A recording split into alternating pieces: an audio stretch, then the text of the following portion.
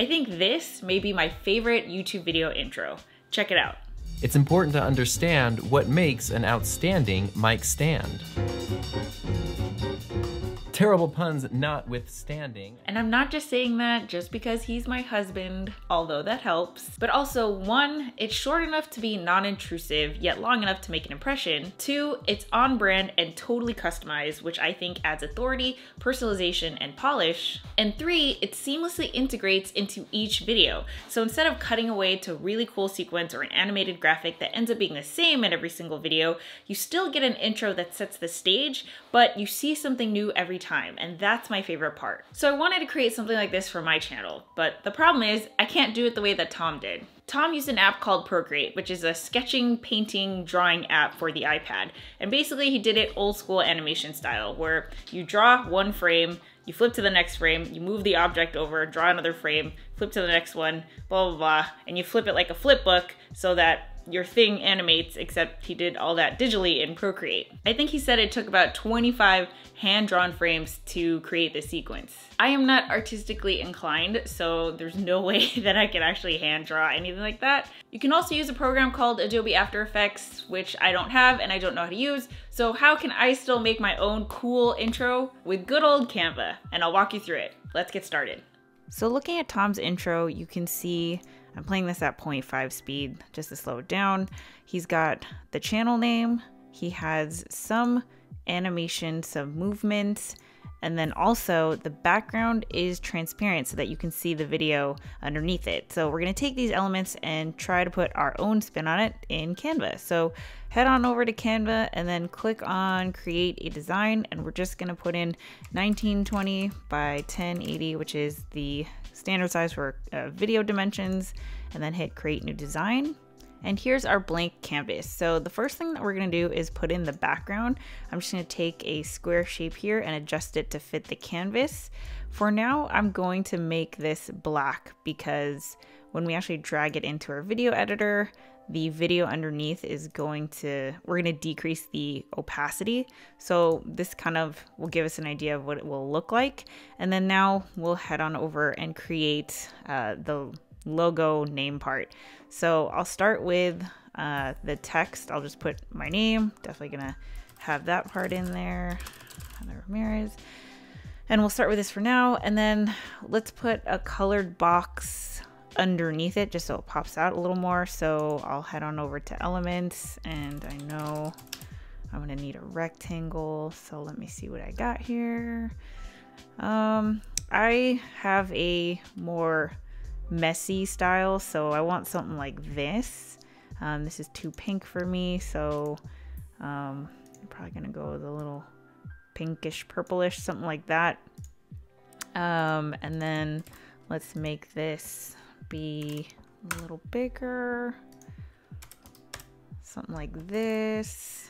All right, I'm gonna adjust the line height here, and let me change the font.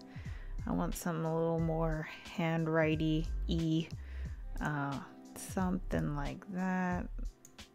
That looks good. And then I'm also going to want to add a subtitle. This is kind of big. Let's make this a little smaller. There we go. Something like that. And then let's grab a subheader and let me move this. I'm gonna put your YouTube coach, which you can't see because it's black. Let's make it white. And let me change the font to this and make it bigger, something like this. Great, I think that's pretty much all we're gonna have for now, but we want to add in the movement and the animation. So the first thing that I wanna do is add a YouTube logo since I'm your YouTube coach. Let me look for an animated YouTube. Let's put animated YouTube. All right, so we've got some buttons and stickers here that all do some slight movement, but I want something relatively simple. So let me just see what we got here. Maybe this could work. Let me pull that out for now. Let me do animated play. Maybe we got a play button. Okay, cool. Here, I like this. So let me add this to be right next to my little subtitle here. I'll size that. Boop, boop, boop. All right. And it's gonna look something like that. Then we've got these play buttons, which I will adjust so it's kind of like decorative in the top left corner, something like that. How's that look? And then because my name is, it looks like it's handwritten, I kind of want to do like a, let's see, like a brush stroke, something like this one. Yeah, that's kind of cool. Let's see if we can make it work. Like this, and it's like finishing the sentence kind of thing. Maybe. Might be overkill, but let's see. Something like this.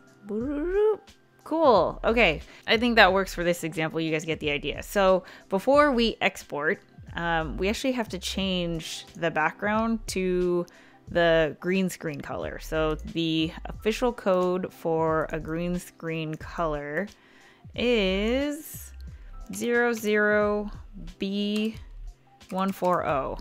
Bam. So that's the color of your standard green screen, and I'll tell you why we do this if you don't already know. And actually there's one more thing that we need to do. The very last thing is that we want to animate these elements to kind of have some movement as they come in. So just want to click the background and then the animate button will pop up here.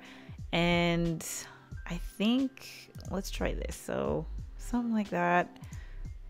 Can rise up like this. They can tumble over. I think that looks cool. So just to make sure, you want to have that, you know, whatever transition you want to choose to be on there, and then go ahead and download that file as an MP4 video to your computer.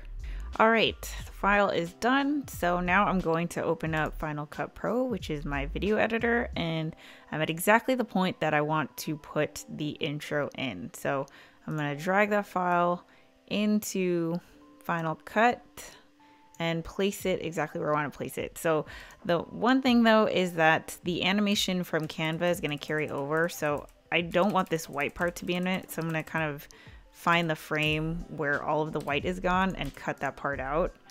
So, you know, just the green screen at full screen. So I'm going to adjust that to where exactly I want it to go.